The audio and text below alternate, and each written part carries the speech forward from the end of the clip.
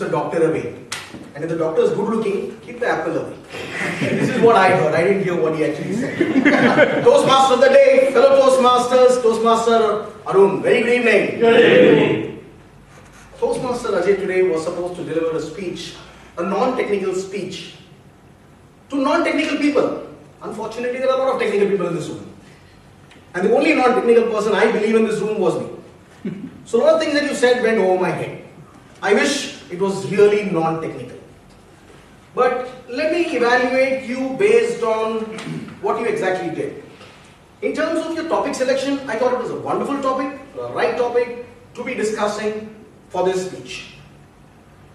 Was it complex? No. It was a very easy subject to understand because you were talking about fruit ripening, which is a very, very easy subject for all of us to understand because each of us love eating fruits, some of us. Was your opening of the speech attention grabbing? Yes, of course. You started off with a nice quote.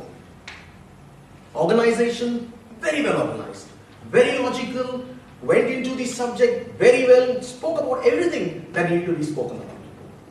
Was your support material good? Excellent. Everything that you put across the board was very pleasing, eye-catching, people could understand it, and so did the visual aids that you presented. So overall, your language was also very good, easy to understand. So in terms of what you did was wonderful. There's no questions on that.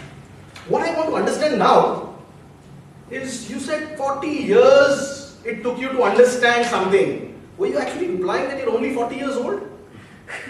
So was it a message that you tried to give us, trying to tell me that okay, you're an old man coming here to evaluate me? Now that's a question that I'll get an answer once I finish off from here. So that's a very, very serious question that I have in my mind still. He kept repeating 40 years. I mean, he did it 3 times by the time he finished the speech. So I need to cross-check.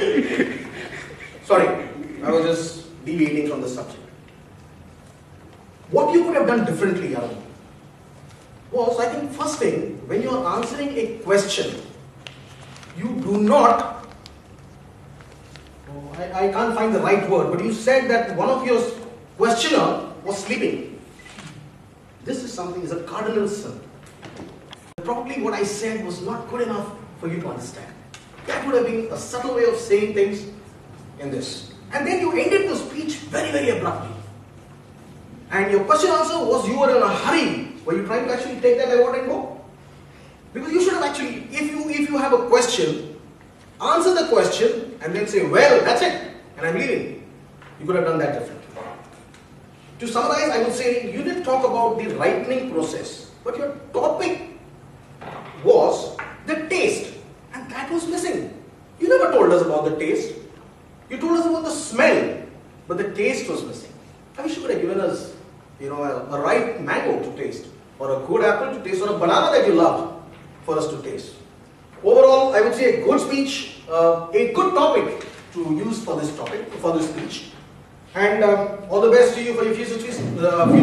Over to you.